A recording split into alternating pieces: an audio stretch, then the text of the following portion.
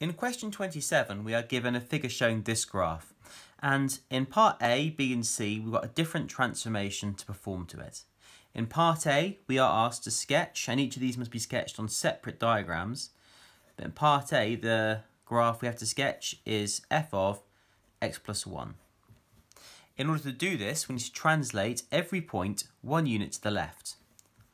This point here will be on the origin, and this point here will be at x equals 3. Sketching that will look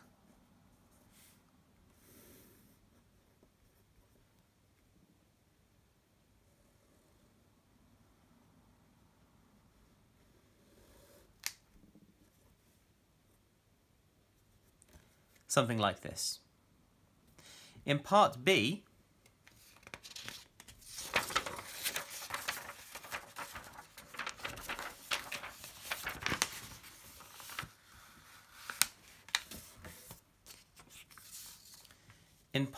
we are given another transformation to do, and that is y equals 2 f of x.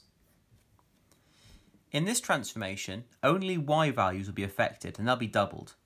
These intercepts here are sat on the x-axis, so their y value is 0.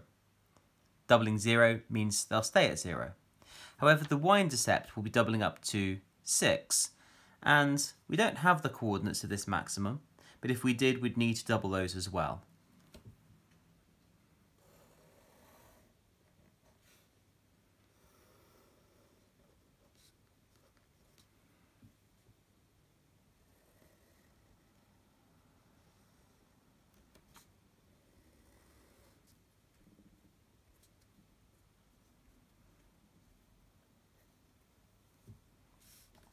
And that's what that would look like.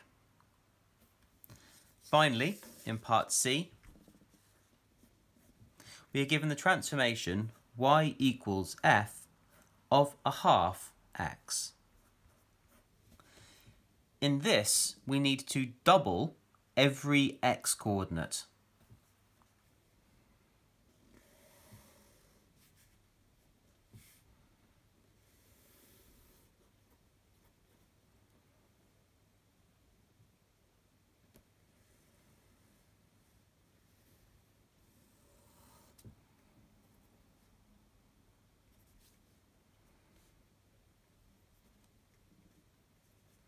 I dipped slightly below the axis there by mistake. If this was the exam, I might consider rewriting that, drawing out the graph again.